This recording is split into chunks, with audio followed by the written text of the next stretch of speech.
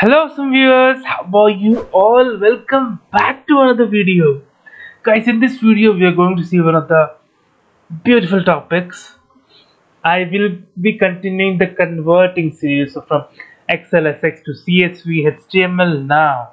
In this video we will use a vbscript language. How can we convert a sample xlsx sheet or Excel sheet with this simple example? ID, name and age, a simple table, 1A and 32. We'll see in vbscript how we can convert that. So without any further ado, let us start the video.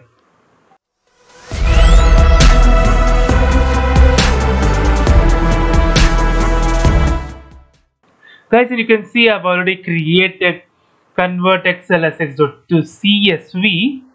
Now what I'll do, I'll put a set fso. If you're familiar with file system object, this would be really good. I'll do a create object. What object I can create? Scripting.FileSystemObject. So let me write that. Scripting.FileSystemObject. What it does, FSO will have all the attributes which are inclined to a file system object. Now what I'll do, I'll create a current folder. Let's say current directory. I'll put currentDir equal to fso dot. Here I'm not getting the methods, but if you try with VBS edit, we can get it. Maybe in future videos I'll try that.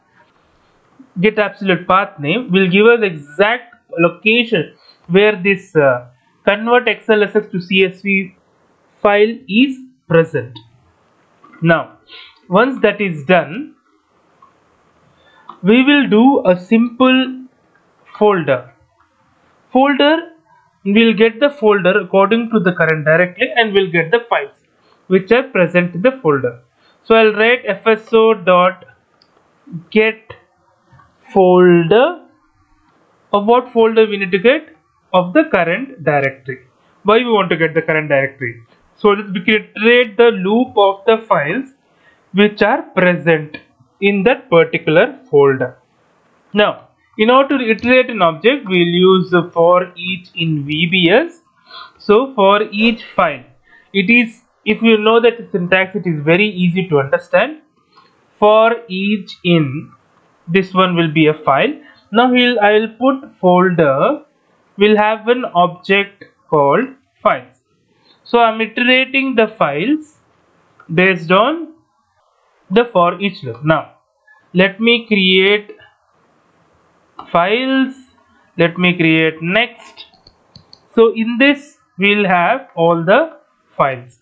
So now let me create the if condition so that only I need an xlsx, right?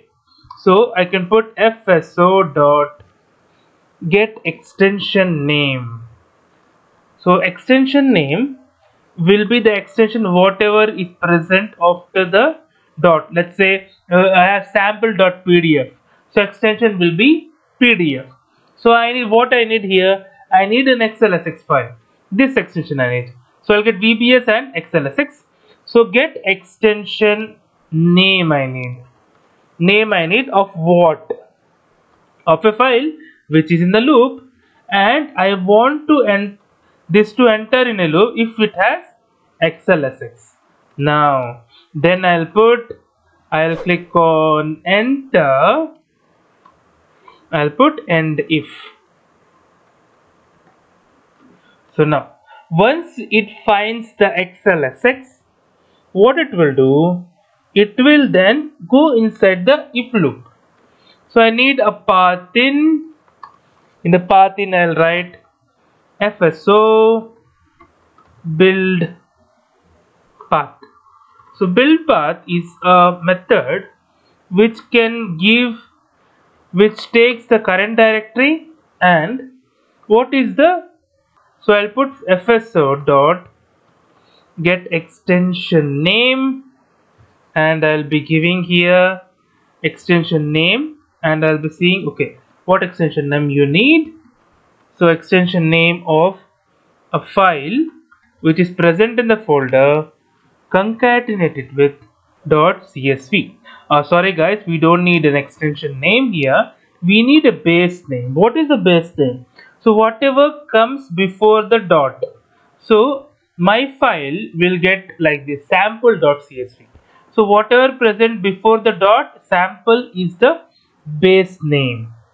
So now once we enter here, so here I'll create set Excel. So now I'll be creating an Excel object. So create. So before that, let me declare it also, not an issue. So I can declare Excel. So after that, declaring an Excel, I can put set. Just declaring for that sake. You can directly set, not an issue. So create object. What is the object we can create in Excel? So that is Excel.Application will be the object creation. So once it is created, we can create a workbook. So I'll put dim workbook. So I'll write set, the same variable I can take. So which workbook I need? So I need a workbook of this Excel which I have created. So it will have a method workBooks.Open. What I have to open? I have to open the same file which is having a format of xlsx. Now once I have opened it, I have to have a workbook dot. So this workbook will have save as method. Save as what I have to save? I have to save it as a path in which I have created here for the base name, and I have to give a format. So this is the formatting. For CSV we have a format of 6 so that it converts to CSV, and there are many formats. I'll put this one in the description so that you guys can play around the formatting. So now let us move on to the video. I'll give format as 6 as shown in the Microsoft document. So I'll put workbook.close. So I'll close it here. After that, I will quit the Excel. So excel.quit. And one more thing we have to give here. This will extension be a string format. So yeah, now let me save the file. Let me open it. Double click the convert xlsx.csv. Now it should create the sample this one file which is a comma separated. Let me open that file here. So you can see it is a CSV file. It generated ID, name and age with 1 and 32, which is a exact replica of this Excel which is a table format. So that's it for the video guys. If you like the video, please click on like. If you're a new here, please click on subscribe. Till then guys, take care. Have a great day. Bye bye.